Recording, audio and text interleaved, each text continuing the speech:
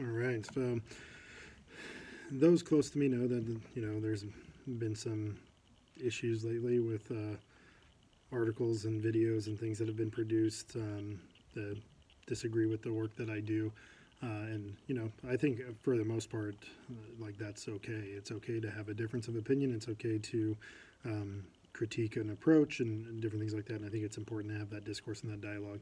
But with this particular situation, we've actually ventured into um, what I think is accurately called fake news.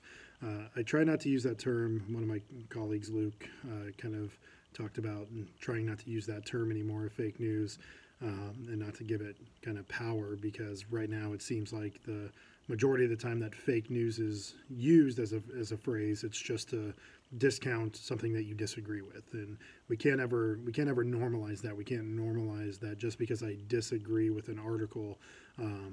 Or the implicit bias that may exist in an article means that it is fake news, right? Like we definitely should be evaluating bias and understand the bias. I think it's very important, and that's why I feel like I'm pretty clear about my position, is because your bias comes through no matter what.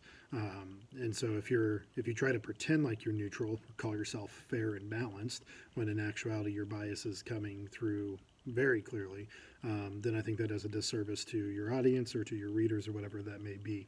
And so this most recent, article that came out that has my name in it and also one of my colleagues, the title of the headline was extremely misleading. It said Bellevue High School teacher tells conservative their opinion isn't welcome there.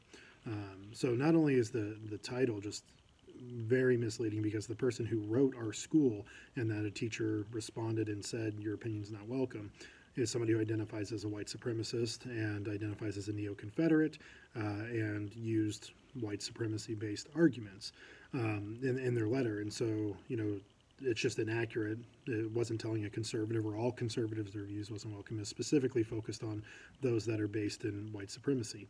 And then the second piece is, in the article, they refer to the person who wrote the letter as a concerned citizen, which I think very clearly implies that it's a constituent. It's somebody that's part of our district that lives here, that wrote in about this. And that wasn't the case either. This person does not live in Bellevue. They are not in our attendance zone. They're not even in Washington State.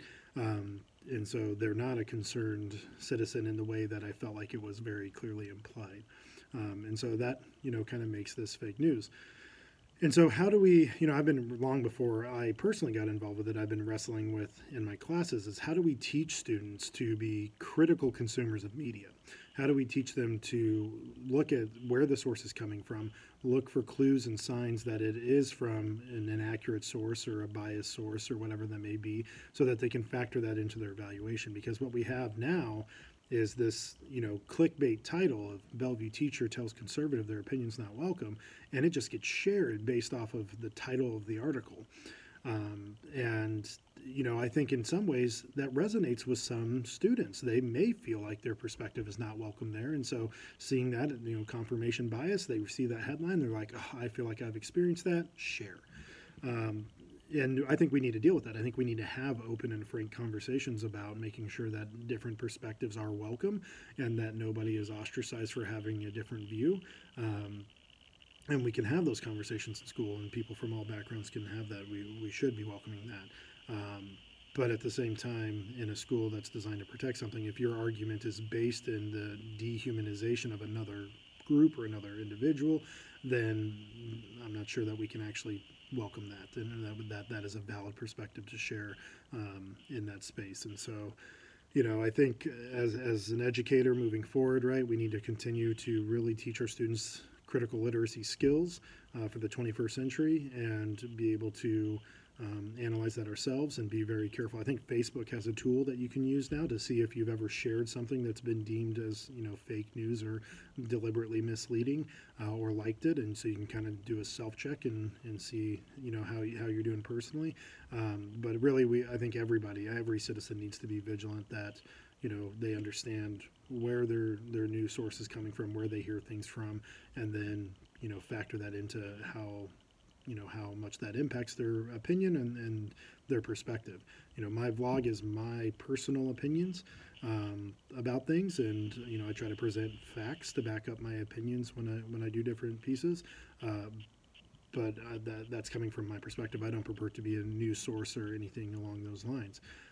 So check things out and be vigilant, because it is very easy to be able to replicate in seemingly legitimate sources that can cause harm to both yourself and to communities. So be vigilant, and we'll see you next time.